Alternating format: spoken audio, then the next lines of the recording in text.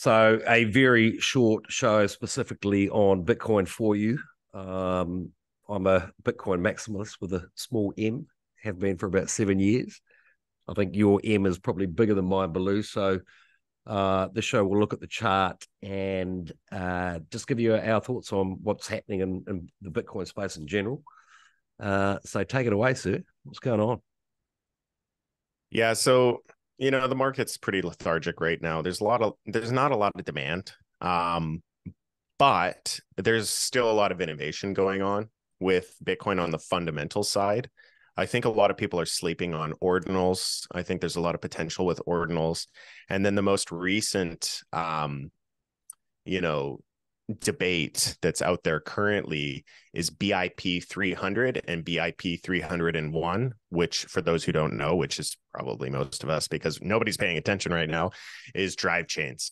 And what drive chains do is it's basically a side chain, but a side chain on Ethereum has its own consensus and its own nodes. A drive chain actually attaches to the consensus of Bitcoin security. So it's kind of like merge mining with Bitcoin on a separate coin.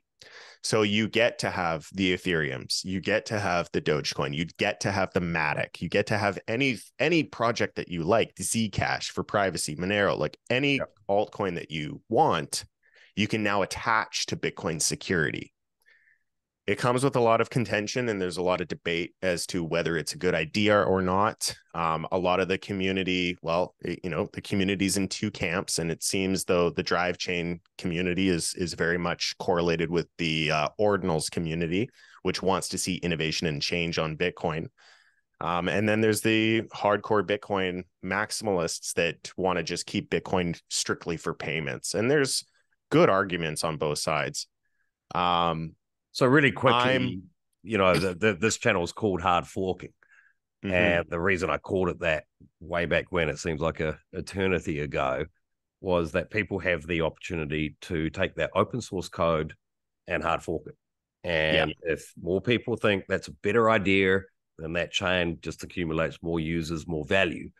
Exactly. Are we seeing something similar here? I mean, we had this with SegWit back in 2016, 2017. And most recently Taproot as well. Yeah. So this show, by the way, people, is kind of for the techies out there. This is a little hardcore. Technical. We'll get into the charts at the end, and you can probably just skip ahead till you see my chart. But we'll get into the fundamentals a little deeper here because I am interested. I think this is quite fascinating. Yeah, there's fascinating, other people and it would drive a lot of. So let's do it. It would drive a lot of demand for the Bitcoin price. So that's why I'm kind of diving into the fundamentals here. But currently it's a BIP. It's a Bitcoin improvement proposal. And what that means with a Bitcoin improvement proposal is it's, minor adjustments to the code. Sometimes they don't require a soft fork. Sometimes they do require a soft fork. And what a soft fork is basically a hard fork that everybody agrees on. So we just continue down that path because everybody agrees on the fork and the edits to the code base. It's backwards compatible. It's backwards compatible. Yeah. Okay. Yes. Thank you. That's a more accurate definition. The most recent soft fork that we had was Taproot. And what came out of Taproot was the ordinal space. So they can have a pretty profound effect, and not a lot of people can really realize the implications of these things. Nobody saw ordinals coming when we implemented Taproot. But with BIP 300 and 301, this is basically going to create an altcoin market that uses Bitcoin security, Bitcoin miners.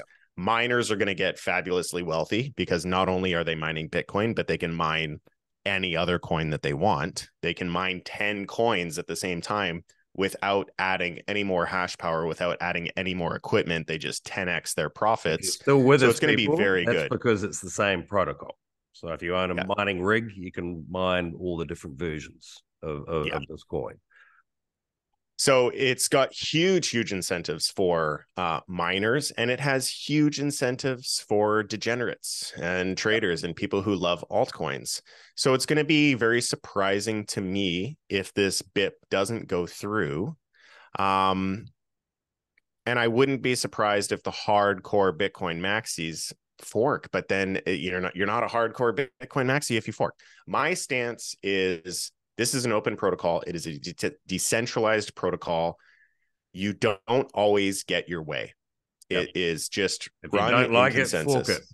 If you don't like it, fork it yourself. But when we're talking about Bitcoin, any fork that's ever happened on Bitcoin has failed, and in my opinion, will continue to fail. Yeah. So we'll have to see what happens. But back to what I was saying, you can create all these altcoins.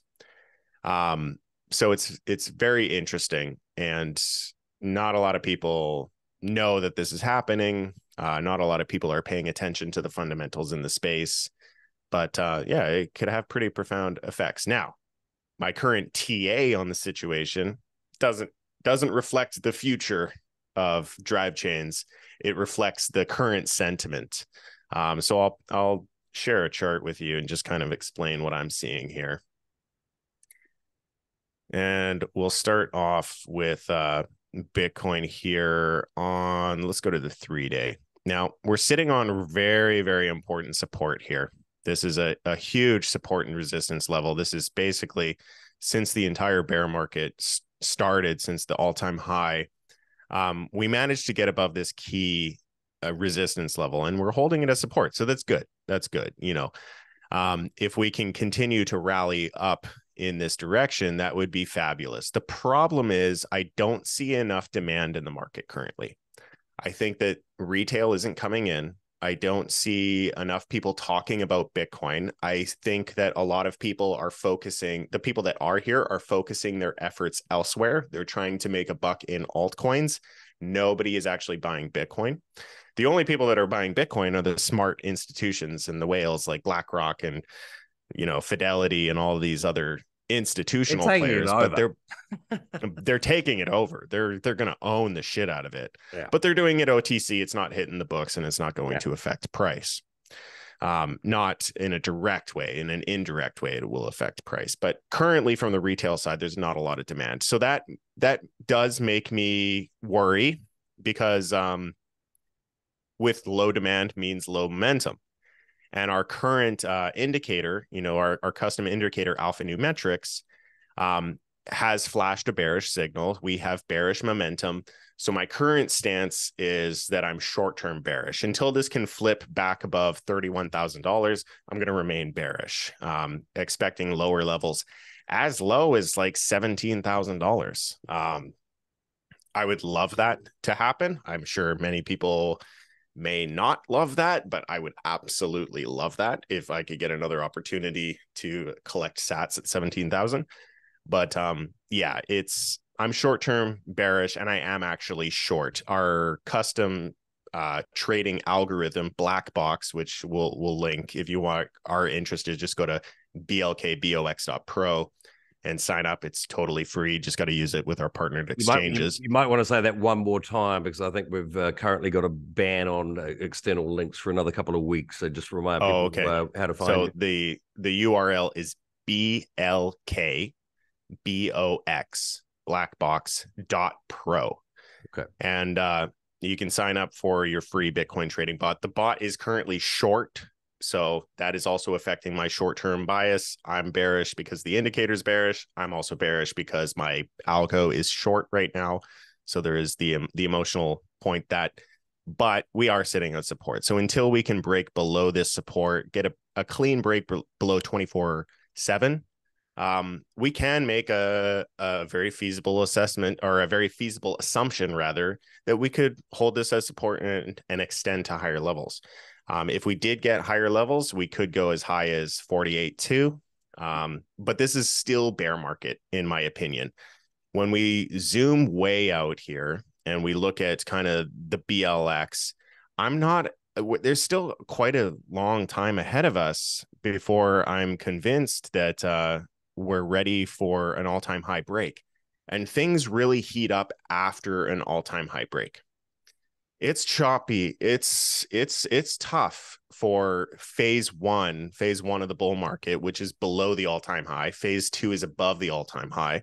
Phase one of the bull market is slow, man. It's really, really slow. And we've still got, actually, let me get a line here. a measured line from where we are right now.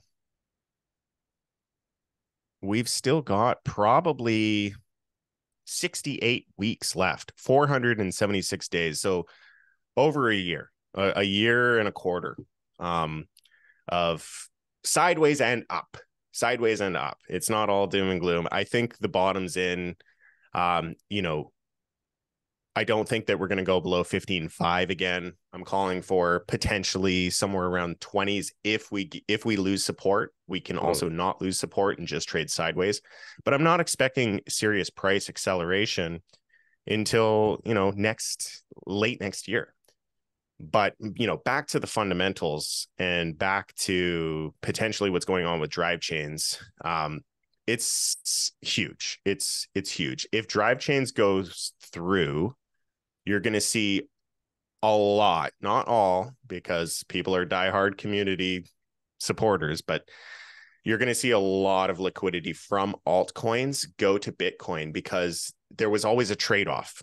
It was always, well, Bitcoin's too slow. Bitcoin does this, and we can do things on other chains. Well, now your other chain lives on top of Bitcoin. So those reasons are gone. Those excuses are gone. You have Bitcoin security in the form of an altcoin. So what's better than Ethereum?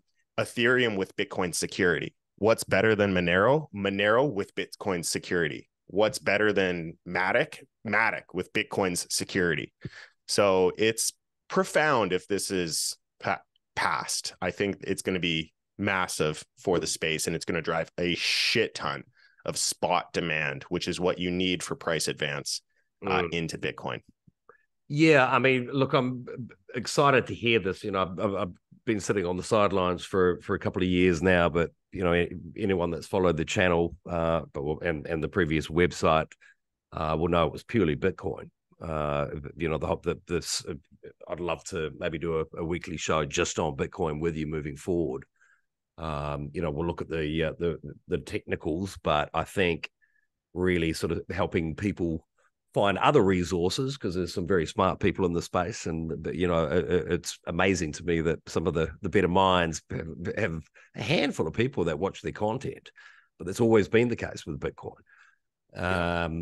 But I hear you. I think we're getting back to those sort of hard forking days of proper geek out debate. That's what brought me into the space, and it's great to see these innovations happening. We know these people. We'll get them on the channel. So yeah, let's do a weekly Bitcoin only show. And for the people that are smart enough to follow that, I'd love to have you come along on this journey with us. For me, sparking that up again, mate, is you've been the catalyst there. I've been so frustrated lately. It's not been a space. Well, not lately. The last 3 years, it gets boring watching people rip other people off, right? Whereas this is, and I'm not saying that that's going to stop. There's always charlatans out there, and if drive chains goes through, there's definitely going to be scam coins. They're just going to be on Bitcoin. My point being that people need to understand the concept of a hard fork, of a soft fork. This is open source software. If you think you can do it better, go do it. And that's what brought me into the space. And here we go again. So yeah. Game on. Let's do it. Game on. Exactly. On that note, subscribe to the channel.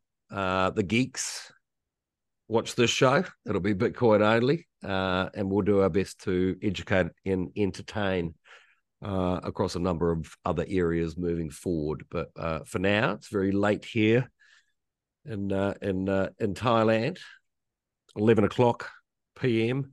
Where are you these days? Currently in Canada. Okay. 9 a.m. 9 a.m. There you go. Okay. Well, listen, send us your questions, people. I'll attempt to put some links up, but look, the net's closing on our ability to say too much across most platforms, but there'll always be a way to fight the good fight. And we're here to do that. Cheers, everyone.